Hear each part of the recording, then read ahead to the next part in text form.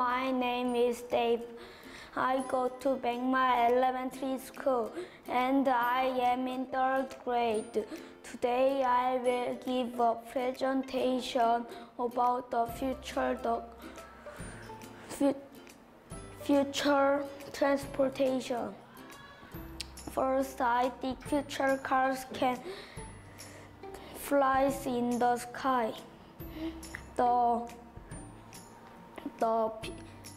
People will be able to go to another countries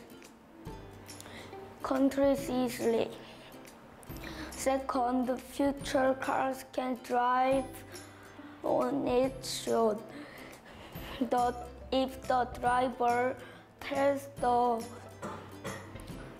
the car where to go, the car will go to the destination even if the driver sleeps.